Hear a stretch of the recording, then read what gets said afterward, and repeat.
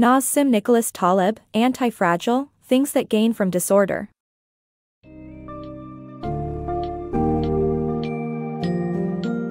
In Antifragile, Things That Gain from Disorder, Nassim Nicholas Taleb explores the intriguing concept of antifragility.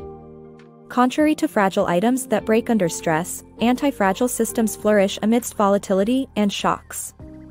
As you delve into this book summary, you'll discover fascinating examples of antifragile systems, such as the evolutionary process and economy, learn how to take advantage of antifragility, and understand how modern society negatively impacts this concept.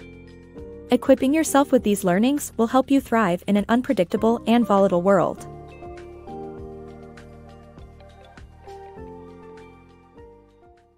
Antifragility through fragile parts.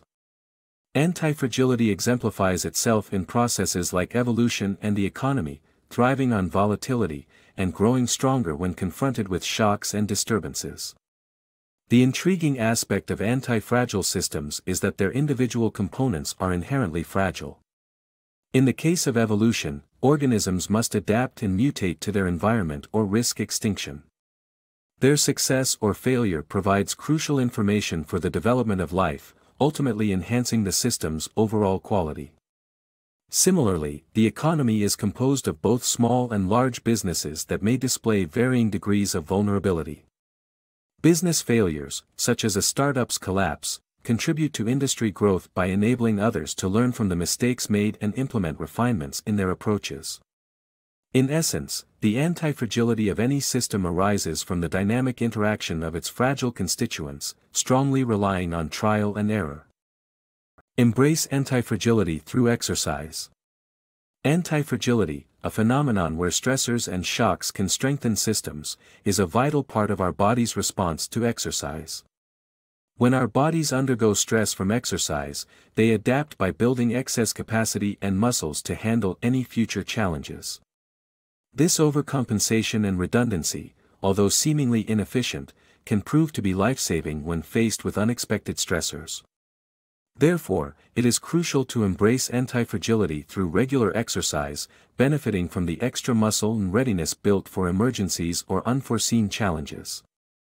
The Antifragile Economy. Antifragility, a characteristic often observed in natural systems, refers to the ability to improve and strengthen when faced with failures or stressors. While most artificial systems can only be robust at best, there are exceptions, such as the economy. Economies are antifragile due to their intricate and interdependent layers, resembling near biological systems. However, complexity alone cannot sustain antifragility, the presence of volatility is essential. Economic systems develop their antifragility as a result of the fragility of their constituent parts, where weaker components die off, strengthening the overall system. Governments attempting to regulate and smooth out economic cycles to achieve tranquility inadvertently remove the stressors vital to its growth, causing misallocation of resources and leaving the economy prone to large-scale damage. Therefore, antifragility thrives in volatile environments, while tranquility fosters fragility. Seize antifragile opportunities. Highly successful traders often lack formal education but possess a keen sense of when to buy and sell in volatile markets. Society tends to overvalue theoretical knowledge and undervalue practical know-how, assuming the former guarantees the latter, which is not always true. Rather than comprehending intricate market principles, recognizing and capitalizing on options, the opportunity without the obligation, is a valuable skill. Options extend beyond stocks, illustrating the significance of seizing antifragile opportunities without fully understanding their origins or mechanics. Mastering antifragility. Life is full of unpredictable events, such as economic collapses or natural disasters. To become antifragile, embrace these uncertainties and adopt a barbell strategy, prepare for extremes and ignore the middle path. Start by minimizing exposure to high risks. For example, secure 90% of your assets against market collapses. Although these assets may not generate huge profits, they ensure safety. With the remaining 10%, pursue small risks in volatile areas where potential upsides are significant, while the downside is limited.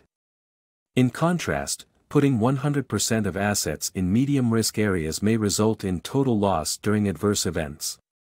Managing risks effectively leads to antifragility, enabling benefits from unpredictable occurrences. The global squeeze phenomenon.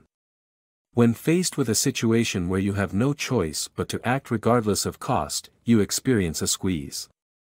This type of predicament is the opposite of having options. Squeezes become more difficult to manage as the scale of the entity involved grows. In today's interconnected world, the global economy itself is highly susceptible to squeezes, which can cause cascading impacts.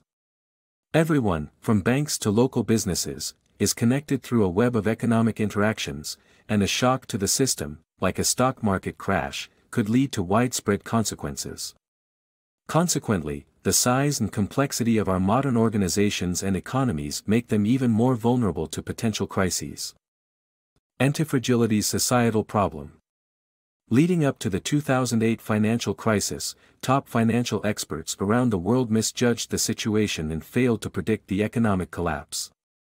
Despite their erroneous advice, these so-called experts retained their positions of power and influence, highlighting a concerning issue in our society. Antifragility at the expense of others is rampant not just in finance but in many modern professions, where professionals benefit from positive outcomes without suffering from any negative consequences. While these experts can keep benefiting from other people's losses, society must cope with the consequences and damage caused by their actions. During the 2008 financial meltdown, we witnessed an unsettling phenomenon in the financial world as economic experts misread the situation and falsely assured people of the economy's stability. These experts were shielded from the repercussions of their misjudgments due to a close-knit system that didn't critique or penalize their mistakes. Consequently, the consequences of these ill-advised decisions fell upon society at large, causing many to lose their investments, homes, and pensions. This systemic issue of individuals becoming anti-fragile at others' expense is present in various modern professions. These people dodge the consequences of their failures by having no skin in the game. Such a divide is visible in the banking sector as well. Modern-day bankers play with other people's money, chasing personal gains without risking their own assets. Take for instance, medieval Catalonia, where failed bankers faced beheading, a harsh yet effective incentive to act in the best interest of the community. Unlike their historical counterparts, today's bankers collect huge bonuses when they succeed and face minimal personal loss when they fail. The problem lies in experts thriving on antifragility while the general public pays the price. Society must address this alarming issue so that accountability and progress can be reintroduced to multiple disciplines and create a fairer, more sustainable world. Embracing volatility for stability. Many modern politicians and economists aim to smoothen economic cycles by intervening with complex theories and policies. Doing so disregards the importance of volatility for maintaining a system's antifragility. Our desire to control unpredictable nature results in naive interventionism, unintentionally increasing system fragility. It's essential to remember that volatility helps expose and address problems before they escalate, preventing catastrophic consequences. By accepting and embracing volatility, we can foster greater resilience and stability in our society. While it may seem counterintuitive, the economic cycle's inherent booms and busts provide necessary vitality for a system's antifragility. As our knowledge expands, we often become overconfident in our ability to control unforeseen elements. This misguided attempt at establishing stability leads to naive interventionism, wherein we unknowingly make systems more fragile and disrupt their antifragility. It's crucial to recognize that volatility exposes hidden problems, hindering them from growing to disastrous proportions. Drawing a parallel to a forest, smaller fires naturally occur, removing flammable materials while preserving most trees. These smaller fires represent volatile elements that prevent catastrophic fires from occurring. When we attempt to suppress volatility, we set the stage for larger, potentially devastating events. By acknowledging the necessity of volatility, we can foster a more resilient and robust society, defying the desire for a false sense of stability. The turkey's prediction mistake. Like an unsuspecting turkey before Thanksgiving, we too tend to make predictions about the future based on a limited view of the past, an issue we refer to as the turkey problem. This misinterpretation of the past is prevalent in universities, business schools, and newspapers, causing companies to spend millions on strategists and risk management efforts to avert future disasters. Our narrow perception of the worst-case scenarios can also create dangerous blind spots, as we falsely assume that our past experiences solely define future possibilities. For example, the designers of the Fukushima nuclear reactor only prepared for the largest earthquake in history, not realizing a more catastrophic event could take place. To avoid the turkey problem, we must recognize and challenge our assumptions about the past, the future, and our unseen vulnerabilities.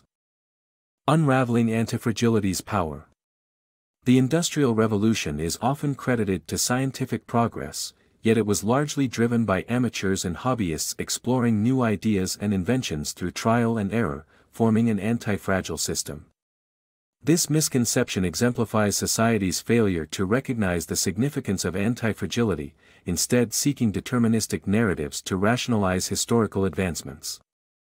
Modern professionals in scientific fields often gain prestige and funding from promises of groundbreaking discoveries. However, the reliance on theoretical knowledge alone is insufficient for true progress. We must also embrace the randomness and anti-fragility that foster real change. Society currently underestimates the vital role anti-fragility plays in creating breakthroughs and advancements. Embracing anti-fragility. Anti-fragility is a fundamental aspect of human progress, fostering growth and improvement in uncertain environments. When faced with stress and volatility, anti-fragile systems thrive, as opposed to fragile items that break. To harness anti-fragility, one must recognize and seize opportunities without overanalyzing, manage risks, and benefit from unpredictable events. Unfortunately, modern society poses a threat to anti-fragility, as many professions benefit from it at the expense of others. Simultaneously, our pursuit to eliminate volatility could lead to increased societal fragility. Furthermore, modern teaching methodologies, plagued by the turkey problem, inaccurately predict the future by misinterpreting the past, ultimately undervaluing the role anti-fragility plays in driving human progress.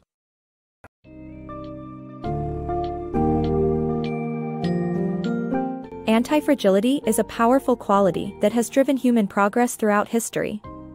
It thrives in unstable environments, allowing systems to grow, adapt, and improve.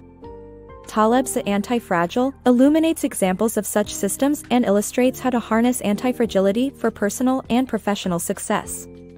However, modern society's attempts to create a smooth and tranquil world could lead to greater fragility. Current practices in professions, risk management, and our approach to progress could be detrimental to antifragility. By understanding the power and importance of antifragility, we can strive to maintain its profound influence for a resilient and adaptive society.